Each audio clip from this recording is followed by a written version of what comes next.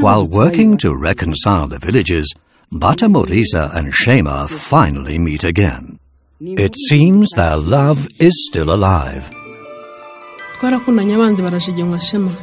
Twihanganira imbogamizi nyinshi twagendaga duhura nazo. Ngeraho ko twageze naho dushaka kwivutsa ubuzima. Nabyo ndabyibuka Shema.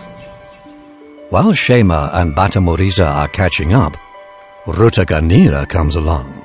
He joyfully greets his sister. Ego, torere. Amasa shirison mbonye Batamuriza pe? But Batamuriza is not sure her brother has really changed. Icyama amasengesho maze iminsi mvuga akaba yarumvise. Imana yarumvise. Ariko rero nanone uko nkoze Rutaganira semamya ko wahinduye ibitekerezo. But Rutaganira truly is a new man. In a public meeting, he apologizes to all the people he has harmed. Nakoze nabi. Ariko sinzongera ukundi. Nsabye imbabazi mu ruhame kandi ndabasaba kumva no kwemera ko mbikuye ku mutima. Ndagira ngo mbasabe mwese abanyamuhumuro n'abanyabumanzi guharanira ko ibibazo nk'ibyo twagize bitazongera kubaho ingoma ibihumbi. Nenda kurangiza. Not all of the Muhumuros and Bumanzis are convinced of Rutaganira's good intentions and are unwilling to reconcile.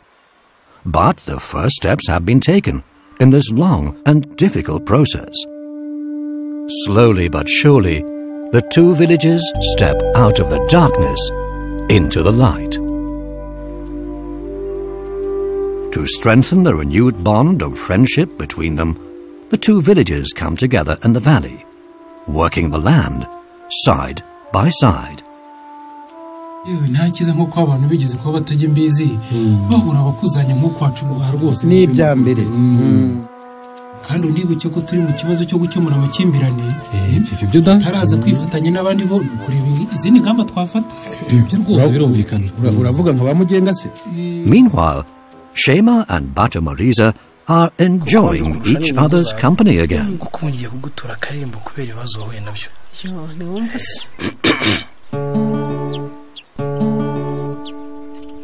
Inzira z'ubuzima ntawumenye iyo zijya habaho izicakure ntizigonga ibibazo nyamara ibyo bibazo bitubumbura amaso.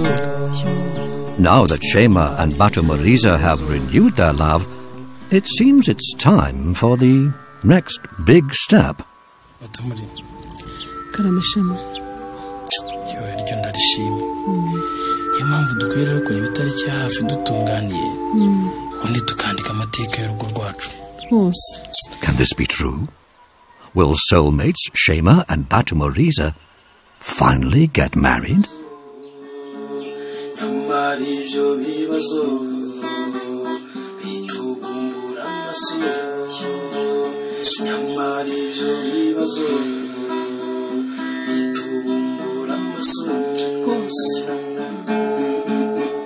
Tugihura bwa mbere